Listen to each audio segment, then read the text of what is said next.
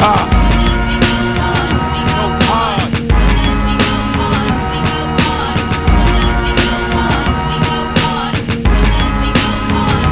up, guys? Welcome back. Today, New York City Chronicles Day 2. We have a lot of cool things planned for today. First thing is we are coming right here to the American Museum of Natural History. I wanted to go to this really bad last time, ran out of time. This is one of the most famous museums in America. This is the museum that was used for Night at the Museum, the movie Night at the Museum. And then after this, we have a pretty cool tour that we're gonna do. And today is absolutely freezing. The wind is blowing. You see the flag up there.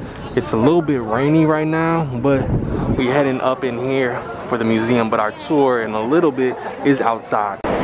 And we've made it inside. We're greeted with this huge entrance right here. 2 dinosaurs.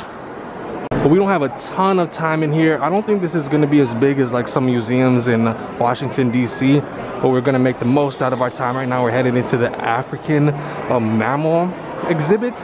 And I love animals. As you guys probably know, I love museums. So this is really, really cool for me. And I do like that movie Night at the Museum. So it's kind of surreal being in this place where all of that happened. They really make these exhibits look so lifelike. If you guys know, in Kilimanjaro Safari and Animal Kingdom, this is one of the first animals that you actually see in that ride, the bongo. These are called the ghost of the forest. And look at this huge tusk that they have right here. I don't think this is from an elephant. It's way too big for an elephant, probably a woolly mammoth.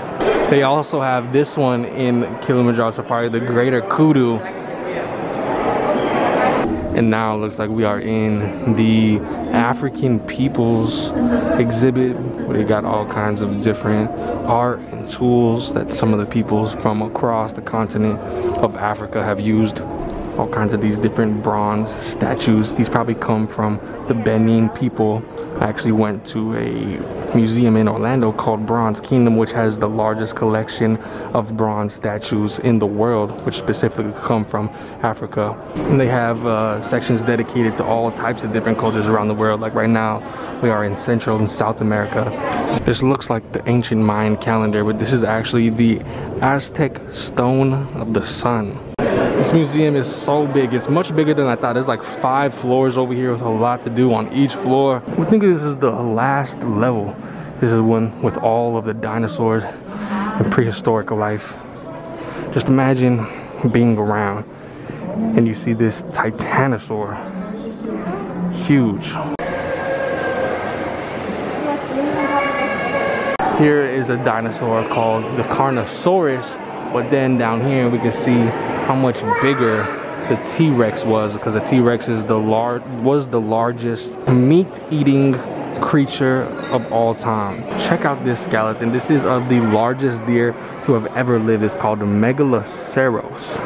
And check it out. This is the blue whale, the largest animal in the world. Imagine seeing one of these while you swimming in the ocean. That'd be terrifying. So the museum was super cool. There is so many things to see over here. So you definitely got to give yourself like a good 3-4 hours to do everything in here. We were here for about 2 hours and we weren't able to see everything. We missed one whole section and kind of rushed through some of the sections just because we ran out of time. Now we are on our way to a tour. This is a superhero tour of New York City. Cool thing is they have a subway entrance right in the museum. So we know that in superhero movies, New York is very prominent, especially Marvel. So that's what this next tour that we're about to do is. It's a tour, a superhero tour of New York City. So hopefully we get to see a lot of cool Marvel things, Spider-Man, the Marvel TV shows. Today's such like a cloudy day though. It was raining a little bit earlier, but not really anymore. But it honestly makes the buildings look super cool. Like this right here is the Chrysler building. We can't really see the tip top of it, but you do see like the gargoyles coming down and it looks very ominous, something like out of Gotham. This is our meeting point right over here at the United Nations building. All right, so we have a tour guide and we were just at the United Nations and we were talking about how the United Nations has been a site for many different comics and different characters in the past.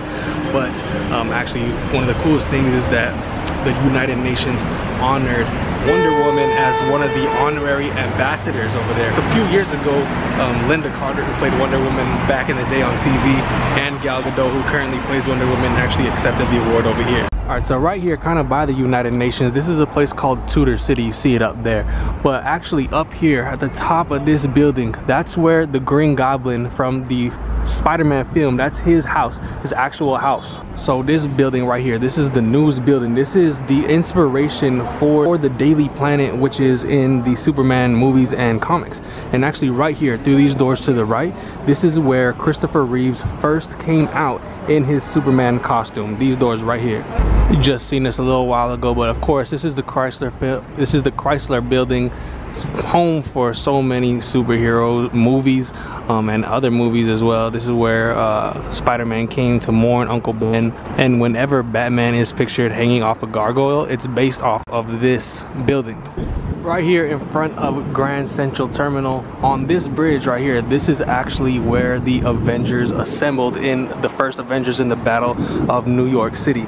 And then if we look behind it, you see the MetLife building right there. That's actually where the Stark/Avengers Tower would be. Actually, when Disney was filming for the Avengers, they shut down this whole block for 3 days, filled with cars, rubble, burning stuff, all kinds of stuff for 3 days. But actually something that's pretty cool, if you see this green lamppost, this is the color the lampposts were all on this street right here. Disney couldn't have green there because they were doing green screen, so they actually painted these lampposts red, and New York has not fixed it since. So some of these lampposts are red instead of that green color. So this spot right here, 2 Park Avenue, is actually the home of Timely Comics and what would be known as Marvel Comics. The first artists would come to work right here. So the superhero tour of New York City was very good. Our tour guide Mike was great. It was a 2-hour tour, so if you like superheroes, definitely come check out the superhero guided tour of New York City. Alright, it's a little bit later now in the day. Stopped to get some food, but just took a subway over here to Columbus Circle. I remember this from last time we were over here and we went into this mall right here. But I just want to point out, like, the buildings look crazy right now. It looks like Gotham City at nighttime. It's so foggy. The clouds are all the way down on the buildings. And then Central Park looking pretty cool as well. It looks a little bit foggy with the street lights.